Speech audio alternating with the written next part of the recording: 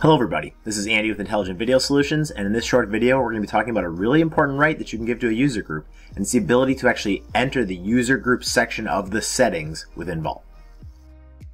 To start, we'll go to Settings, Users and Groups, select the group we want to modify, and scroll down to Rights.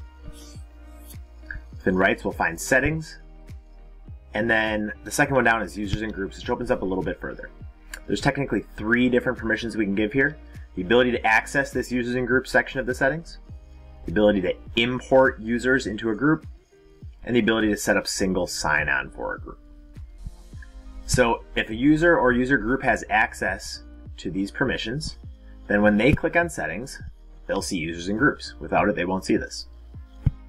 I mentioned in the beginning of this video, this is a really big right to be able to give to a user or group, because when you go in here, you can edit or add groups, users.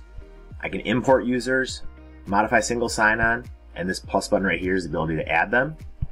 But from within here, if I go into edit a user group, I'll be able to set the different default templates that are in use, modify video access for this user group, modify the rights, which is what we did at the beginning of this video, modify what rooms they can actually observe, and then within the advanced settings there's even more. I can modify the default retention rule for videos, search results, how those are laid out, and then platform access, when this user group can actually access Vault.